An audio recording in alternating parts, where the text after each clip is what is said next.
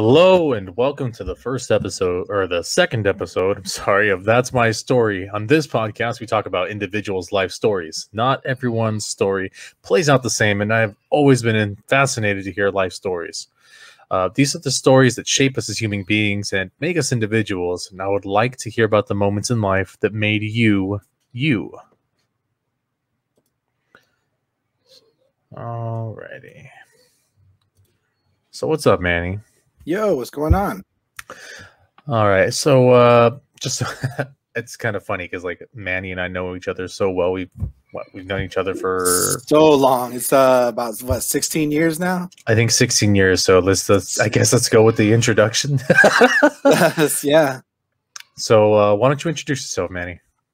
Well, my name is Manny. I work at UPS. I got 2 kids. I've known George for so long. We were roommates with each other, and right now just living day to day with this whole thing going on. Yeah, I hear you. The pandemic is definitely not something that we're still used to, even though it's been over a year. Oh, happy Cinco de Mayo, by the way. I know, right? Yeah. Cinco de Drinko. Cinco de Drinko. By the time this episode comes out, it'll be be past Cinco de Mayo, but it's Cinco de Mayo for me and you right now. Yes. So if you guys missed that episode of the Speakeasy Gentleman, go back and watch that because we have a special Cinco de Drinko episode. Sweet. So check that out. So let's get into some information so we can get to. So I guess the listeners can get to know you a little bit better, Manny. So let's talk about where you are currently living. Right now, I am currently living in Cyprus. Recently went through a separation, and just living with some friends right now until I can save enough to get my own place. But it's not too bad. The kids are okay. I'm okay. We're doing good and all that kind of stuff. But yeah. Well, that's good. And why don't you tell us a little bit about your backstory? Let's talk about where you grew up when you were a child. Okay. Well, I was actually born here in the States in Santa Ana. I was taken to Mexico for a little bit. Grew up for a couple years out there, and then came back down here, started living in Santa Ana again with the rest of the family. Till I was about 10 years old, and we moved to Tustin, and I kind of grew up out there. Just went to junior high school out there, made a bunch of friends, did a lot of dumb stuff, and just met some people, went all the way. Like I met you, and then, I moved out from my place, and, I bounced around a little bit here and there from different place to different place, but okay. Yeah. Okay. Let's touch back on Mexico. I don't know how many of us listeners have been to Mexico. I've never been out of the country. So I've never been to like Mexico or Canada or China, Japan, nowhere. My life is a little boring that way. But why don't you tell us a little bit about Mexico, what it's like to actually live there as opposed to just visiting it as like a vacation?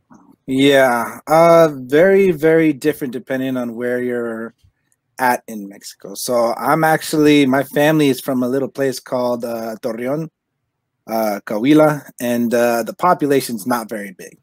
Not very big. They still had like mud or clay houses. Oh shit. Yeah, serious. The backyard led up to like a mountain, and we have like bobcats and cougars in the backyard. Big old scorpions and stuff like that. But I mean, it was a population of like maybe like 1,000 people, so it wasn't very big or anything. Dirt roads. Yeah, it's a small town, so basically like everybody knows each other. Yeah, definitely small town. We all pretty much helped each other out with everything that was out there. You know, trying to hunt for like rabbits and whatever else we can get to eat and all that kind of stuff. I feel like living in a small community definitely has its benefits because you grow up knowing everybody in like your town or village or whatever, and everyone's very well connected, very not really culty, but kind of like everyone's just brought together because you guys have to fight all the basically the natural elements and whatnot. So yeah, one of the things that sucks out there is the rain. Oh my God, the rain. It rains so much and so hard. I actually remember when so pretty much almost everybody in the town, all the guys at least, they had to build like a dam, not a dam, but like a river passing or a stream or whatever. So where all the water can collect and just go out of town because the town would flood. Oh, so they made like a trench, like a ditch. Yeah, like a trench. Yeah. Yeah. Which all of our houses, we made ourselves like a little bridge to go out of that trench because it would just flood right in front of our homes. So everybody got not me particularly, but you know, everybody got together and everybody was building this freaking trench for I don't know how long. But they had to make it deep. They had to make it super long because it would literally flood the houses for. It was pretty bad for a little while, but I mean they made use of what they did, and yeah, the times out there it was really hard compared to what we're living here, but they're happy all the time. You know, it's just how their life is. They don't understand what it is over here, you know. Well, because they don't have to deal with all the bullshit that we have to deal with. Like their life is simple. So the simple life is like you have like real life struggles. You literally have to worry about famine. You have to worry about wildlife. You have to worry about nature. As to here, people have to worry about what they say because you could hurt someone's feelings and get canceled. So it's two entirely different like situations. Serious. I actually remember a time when I was out there and I was just leaning up against the little wall right there next to the front patio or whatever you want to call it. And my uncle comes at me real quick with a shovel. I thought he was going to knock me out or something. Little did I know there was like a big old black scorpion behind me. Nice. About to come at me. And he just smashed the damn thing. And he tells me, you know, tonto. And I'm like, what? You know, I didn't know that was back there. And so, like, you got to be more careful. And I'm like, yeah, I should be out here. Yeah. So you said you come into contact with a lot of wildlife. Any close calls with wildlife? Yes. Not me particularly, but my cousins, when we were in the backyard with my cousins, because we have to pick out the straws for whatever. Grandma just wanted the straws out of the back or whatever. I guess it's probably like to feed the animals or something like that. But there's like a bobcat that's coming down the mountain because, like I said, we live behind like a mountain or whatever. And that dude's coming quick. And my cousin tells me, look, you need to go back into the house, you know. So I'm running back into the house, but my cousin stayed there. My cousin's staying right there because apparently bobcat attacks is pretty common out there, so they figure out how to deal with it or whatever. And he was staying his ground and everything like that. He actually did get clipped from the cat, like on his leg or something like that. I can't remember too much. Again, I was super young. But yeah, and yeah, but he definitely ripped a hole in that cat's side. I don't know if he had like a pocket knife or a handmade knife or whatever, but that cat came down and he was able to get him like across the chest or something, and the bobcat was, I guess, dinner. Bobcat for dinner. Wonder what that's like. I don't ask questions and I can't remember too much, but it is what it is. It is what it is, right? It is what it is. You know, and like he was dinner. exactly. When you're out there, you know, like you're farming the chickens to have chicken, and you're trying to collect rabbits and make sure that they eat and they breed so you can have rabbit. You know what I mean? It's not so much that you can just go to a store or anything out there, to like a grocery store or whatever. You do what you can to get feed for whatever animals you have and do whatever you got to do. But that's how life was out there, you know, for a little while. Yeah, it's a little bit different out there. It's like fight or flight, right? So yeah. And this is my memory from when I went back there to visit when I was like 12 or 13. Because remember, I was only there for like a few years, like 3 or 4 years. You know what I mean? And because I was super young, so when we went back to visit, this was me remembering at that time what they were doing. So everything right there was just it was very weird going back to seeing where where you're coming from here in the States, and then going back to Mexico and seeing all that kind of stuff right there. It's different. yeah, I'm sure it's different. It's There's no so way. different. Yeah. Jesus. All right. Well, we got to hear a little bit about like where you grew up and what life was like kind of in Mexico. That's very cool. Yeah. Let's talk about like well, I guess you kind of brought up food. Let's talk about your favorite food. Oh man, my favorite food. Wow.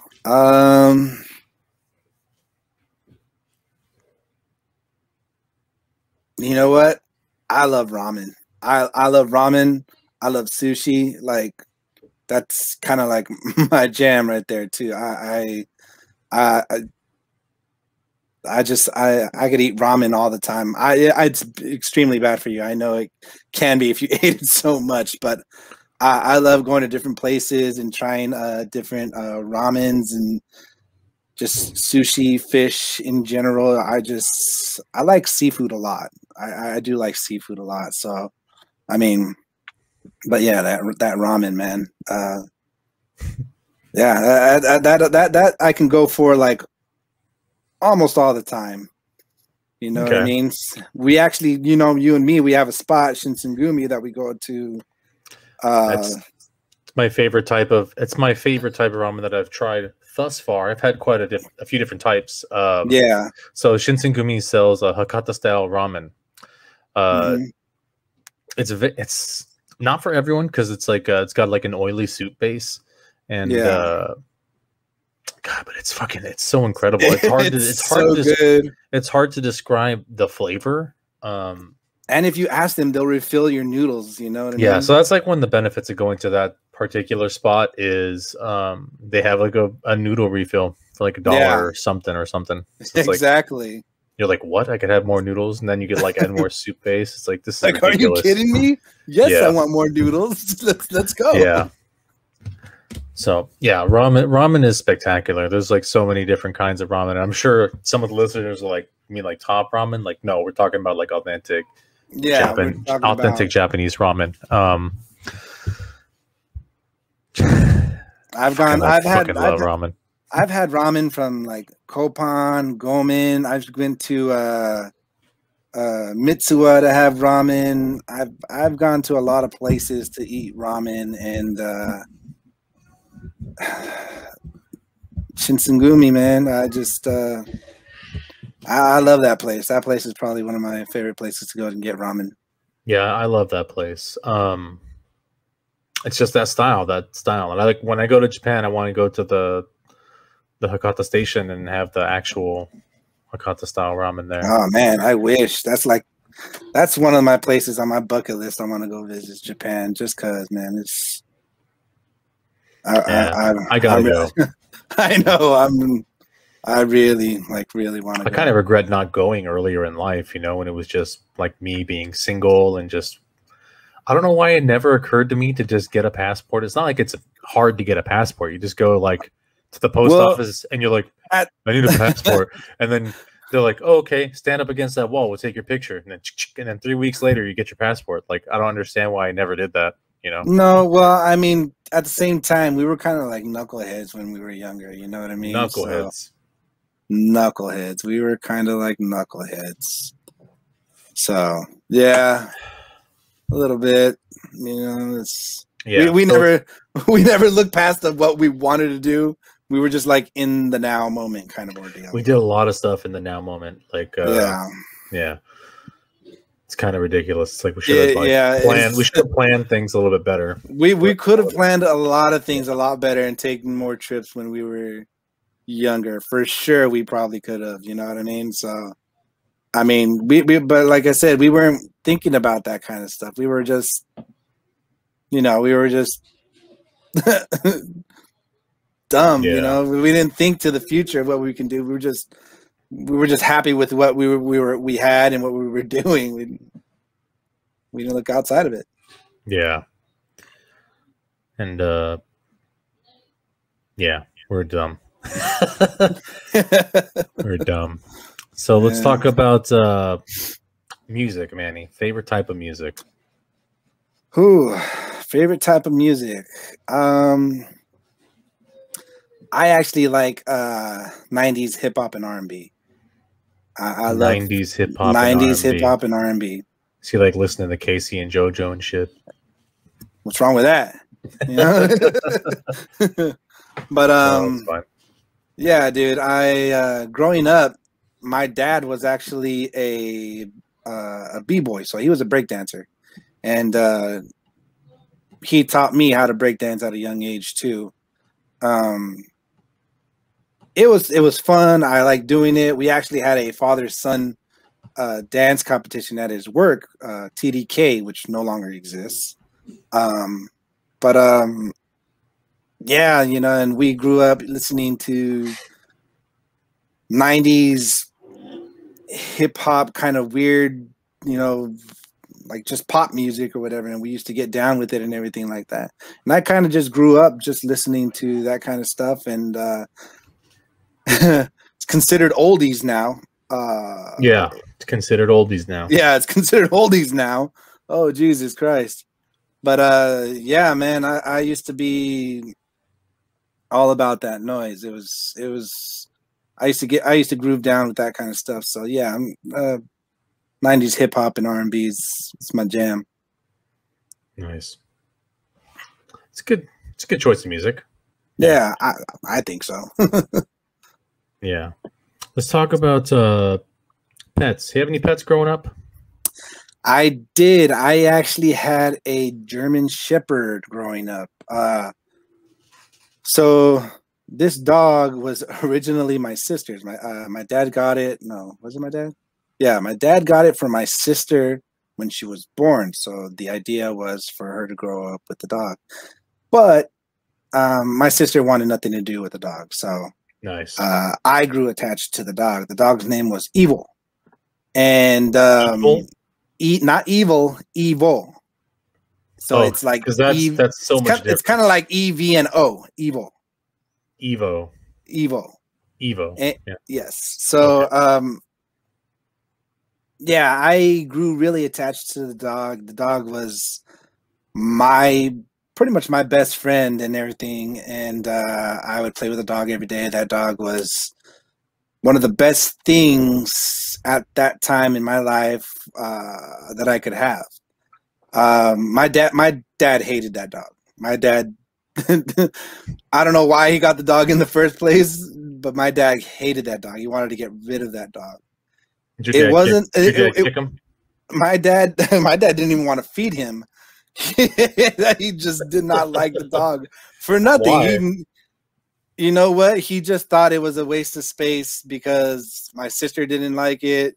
He thought, you know, it would have been something for him, and I don't know. He just did not like the dog. I guess he's like the dog was lazy or some bullshit like that, or I don't know. Nice. But it wasn't. He's like, fuck it, I'm over it.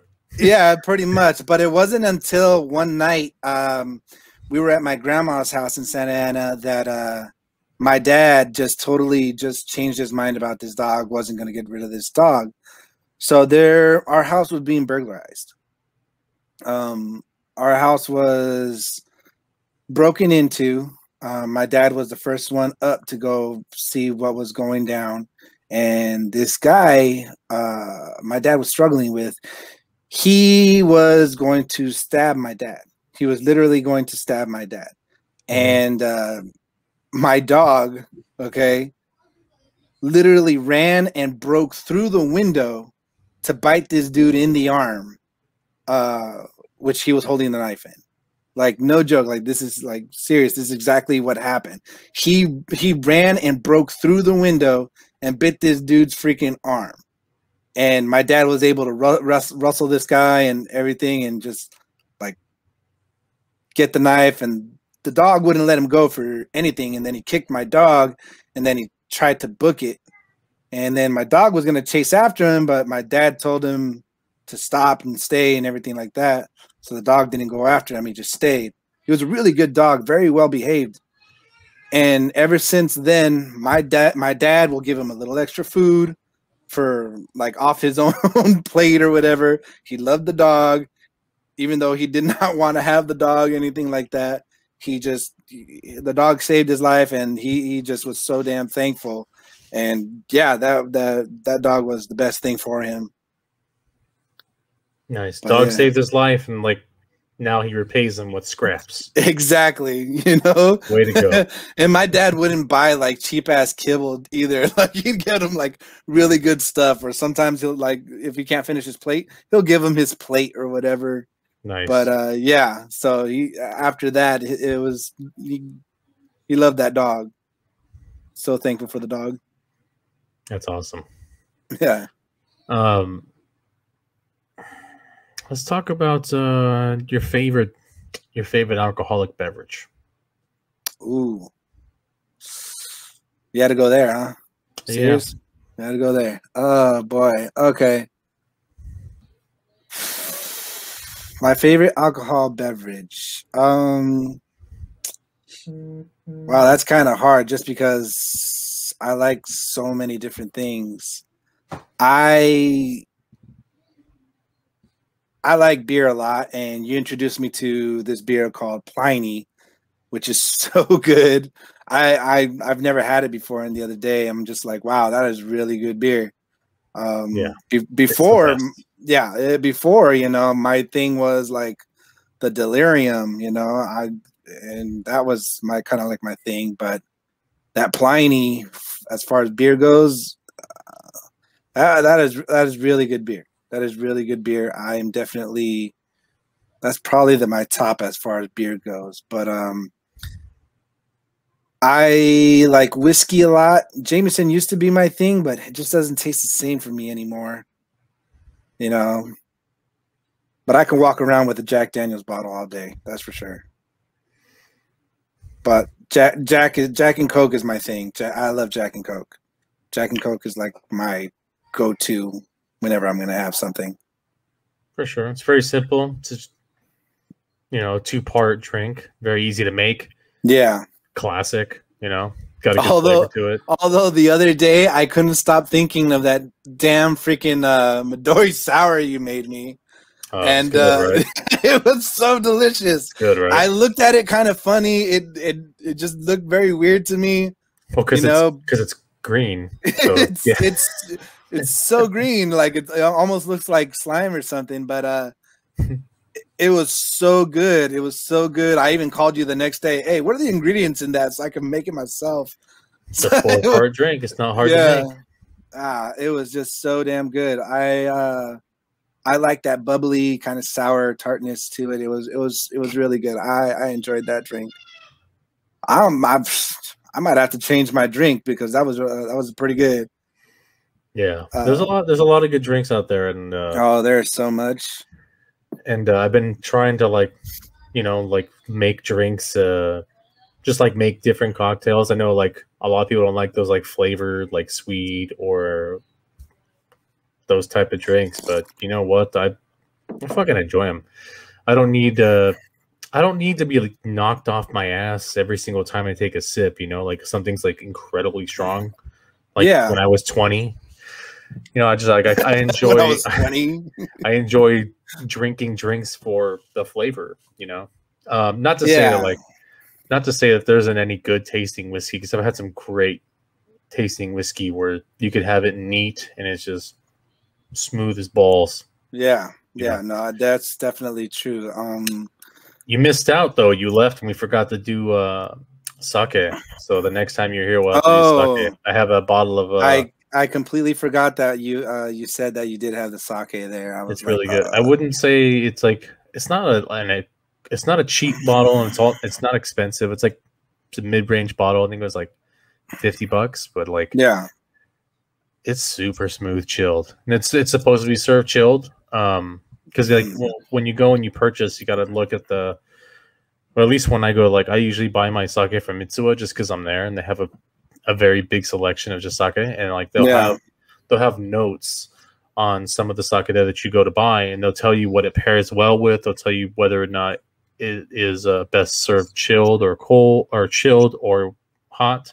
Yeah. So that one was specifically cold, and I was like, that'd be nice because we bought that bottle of sake for like a shabu shabu night. Yeah. And I was like, it'd be nice to offset the shabu shabu with something cold, like. So chilled sake was perfect, and it's so smooth. Like it's one of the smoothest sakes I've ever had in my life. Really? Yeah, it just goes down. It's very flavorful. Like it's like robust in a weird way, but like smooth. So yeah, the only sake I've ever really had is like you always had to like warm up. I've never had sake where it was like on like chilled or anything like that. Yeah, everywhere I went, they always warmed up your sake, and that's how you drank it. And I'm just like, man, it's very traditional. It's very traditional to warm it up. Yeah, but chilled sake is like it's pretty damn good. Yeah, I gotta try that. I think it's because like here in America we like chilled drinks very much, and I think they adopted that, and they're like, you know what, we're gonna serve this shit chilled, and we'll create like a version of sake that's gonna be taste well chilled. Yeah, Japan, they don't have whiskey on the rock; they have sake on the rock. Nice. So we've gone over quite a few minor things, but oddly enough, that's already eaten up a lot of time. So let's talk about your relationship with your parents. What relationship? Moving on. Okay, so I do speak to my mom and dad occasionally. My relationship with my folks is it's a very weird situation. Things happened where I hated my dad for a while. Things happened where I hated my mom for a while. It's just the way they raised me to be, because I was a good kid, and I was very sheltered and everything like that. But, growing up and then seeing them not turning out to be the way they're telling me to be, it's so hypocritical that I don't understand why you can't do the same thing. And I just had a hard time dealing with it from my folks. My dad messed up on my mom. I had to hear it through a friend, and I hated my dad for it for a while. My mom never wanted anything more than to be just a mom, but she's always pushing us to get an education and doing stuff like that. And she's been a lunch lady she's still a lunch lady since we were in elementary school. She didn't want anything more than just to be a mom. And I'm just like, what if I just want to be a dad? What if my sister wanted to be just a mom, but you keep pushing us to want to be something else? It's like, I understand, don't mess up like you did or anything like that, but you still had time when all that kind of happened to figure out what you wanted to do. People go back to school at whatever age to figure out something, Yeah, but you never know. You never know what might happen in the future. You could end up happily ever after. You could not. But the thing is to have something to fall back on in case something happens. And it's just, a lot of things that are going on between me and my mom and me and my dad. And it's I do put a little bit of an effort to try to talk to them, but every time I talk to them, it kind of upsets me a little bit. And it's not that they bring up a certain conversation or anything like that. It's just when I see them, it breaks my heart. Not every family is meant to be with each other, you know, but at least try to figure something out for the kids. You know what I mean? Mm-hmm. And when you have to see your mom and your dad still living under the same roof, but your mom stays in the room because your dad's in the living room, and you're separated like that for so many years, it's like, serious? You know what I mean? My dad lived on a futon for I don't know how many years in the living room, and my mom never left her bedroom unless my dad was already out the house. And she had to make sure that she was back in the house before my dad ever got home because she doesn't want to see my dad. And she stays in the room, you know? And I'm like, what kind of life is that? You know, it's just, it just sucks, and it hurts to see, you know, that kind of stuff happen. Yeah. So was that like, were they separated but just living together then? So they were separated, but they were still living under the same roof. Okay, so that makes a little more sense there. Yeah, so they were separated, but still under the same roof. But, you know, it's like my mom never left her cave for anything. And if she ever needed anything, she called one of us into the room, you know. And my dad was always in the living room, and like they hardly ever made eye contact with each other. They hardly ever talked with each other. And, you know, it's just, that's how it's always been, you know. And it's just, it was one of those things that broke my heart, and it's just hard to see them, you know, without that kind of stuff popping into my head. Yeah, it brings up too many emotions from the past, and like, they never got to settle anything, and it almost seems like it was like a broken home, you know. But I mean, that didn't really affect that way that they felt for each of, you know, you guys, right? The kids. No. My family loved us, you know, so much. You know, it never affected the way they loved us or anything like that, or, you know, or the way they thought about us and what they wanted for us. It didn't do anything to that, you know. And my sister and my brother, you know, they've come to terms, and they've realized, you know, they can't let it bother them. But I'm very different, and I let a lot of things kind of like stew a little bit. I let things bother me, and I have a hard time dealing with that kind of stuff. And but well, you have to take into account that you're the oldest, right? Yes. So being the oldest, you got to see that stuff when they were ignorant to it, and you got to grow up with it a lot longer than they did. So those feelings are gonna linger and fester and just build up, and all you're gonna feel is resentment. I know, because I kind of have like a similar situation, so I understand the feeling, you know. Yeah. No, yeah, for sure. I get you. Yeah. It's rough, but, you know, what can you do? Yeah. Well, let's keep that relationship train going. Let's talk about just your relationships in general. Are there any spicy ones, I guess? Spicy relationships. Well, I share a room with a burly man named Sergio. And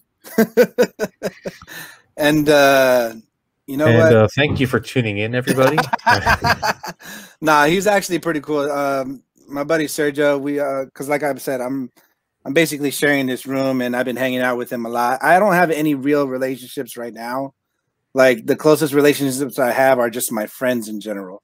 Like, well, I mean, we're not talking about current relationships. We're talking about just relationships in general. Oh, like, just relationships in general. Yeah. Any that come to mind that were like memorable, or maybe something that was like a thing from your past that you kind of wish you never let go, or anything? You know what? I did have a few, like, I had 2 relationships that I had a hard time letting go. for the longest time, I was in love with these people, and it was almost kind of like a White Rhino situation, but it took a long time to let that go. After I met Angela, you know, I still had those kinds of feelings, and it wasn't until later on in my relationship with her where I was able to actually let go of, you know, those relationships. And my main focus was Angela, you know, and that's probably one of the relationships that, you know, that I should have been paying more attention to. Definitely could have definitely fixed that a lot more.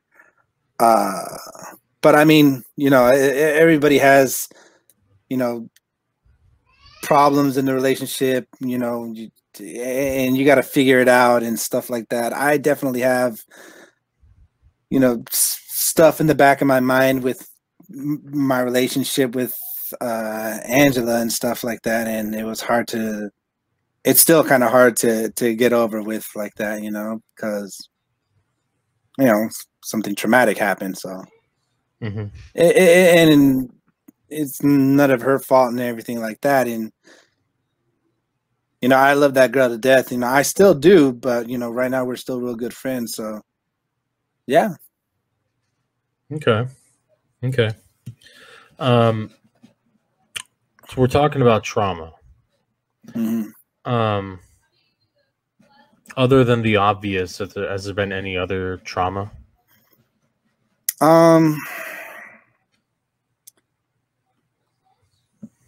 I mean, I've had quite a few injuries in my life where, you know, it actually affected a little bit about me. One of them was completely blowing out my right knee. That kind of screwed me up a little bit when I was playing college soccer, and kind of missed my shot at some things growing up, which I shouldn't have played outside of college, but I ended up doing it anyway. But, you know, the way I look at it is if that didn't happen, I wouldn't be working where I'm working, and I wouldn't have met, you know, the people that are in my life right now. I probably wouldn't even have met you. Probably not. Yeah, you know, yeah, so probably not. Everything happens for a reason, and, you know, I'm actually very thankful for the people that are in my life, you know, and stuff like that. To me, everything happens for a reason, and that was one of those things where, you know, it happened, and I got some amazing people in return, and I'm actually thankful for that. That's good. Yeah, that's good. You want to talk about just something random? You know what? Let's because we kind of covered a lot of the stuff that I was going to ask you already, like in these stories. So, is there any specific story you would like to just share that you think might have been a point that made you? Yes. Okay, perfect. There is a point that made me, and and that is you, sir. So when I was working at UPS, I was still living with my folks. You know what I mean? I not once ever thought about moving out of my house. You know, not once, never thought the idea of moving out at all. I thought I was going to be there till, I don't know, my late 30s or something like that. But it wasn't until you gave me an opportunity to come be a roommate with you and Craig and John and Joey, and I don't know what, you know, got in my head to say, yeah, you know what, I want to do that. You know, because it was a scary moment in my life. You know, that was the first time I ever moved out. Time I ever moved out, and I had to give it a shot. You know, if I hadn't had you come towards me and give me a shot to be your guys' roommate, I don't know if I would have ever left the house. one of the things that made me me today, you know, as far as a person and my personality and everything that's going on with my life, you know, was the fact that I got to live a different life, you know, with you as my roommate and Craig and Joey and John. And you guys introduced me into a lot of things, because I don't know if you remember or not, but I was a very sheltered kid. My mom was very strict with a lot of freaking things. Yeah. Very strict. My mom was very strict with a lot that I did, and she you know, just she held me back a little. She held me under the covers. You know, she didn't want to let me go, but I felt like this is something I needed to do. Needed to go out there, experience my own. You know, try to see if I can do it myself. You know what I mean? So, I mean, I'm definitely grateful for the opportunity to be, you know, have been your roommate and then turn out to be the kind of person that I am today. You know, you are definitely one of the reasons why I am right now, you know. That's awesome, man. Thank you. It's nice to hear. It's nice to hear that even I can change somebody's life. Oh, you can definitely change people's life, you know what I mean? Definitely. That's awesome. Thank you. Also, thank you for being on, Manny. Yeah, no problem. Anytime. Yeah. And I do apologize to everybody for this show being so, I guess, not a super professional show, but then I mean, that's kind of what this is. This is kind of like a little bit of a realistic thing. We're just sitting here talking, having a small conversation. I understand some of it is like a little scripted and just doesn't seem real, but like the when we get into the nitty gritty of the stories, like this is all real, you know. And yeah, I really enjoy this. This is pretty phenomenal. And you know, obviously, you and I basically grew up together. We've known each other for 16 years, so I mean, we have a history there, and yeah. You know, so that's pretty awesome. Yeah, and everything I'm saying, it's totally legit. Everything to the T, you know. Like this was my life growing up, you know, and this is awesome. Yeah, this is pretty cool. All right, well, thank you guys for watching, everybody. Please like, comment, and subscribe. I'm George Lugo. And I'm Manny Rivera, and that's my story. Bye-bye.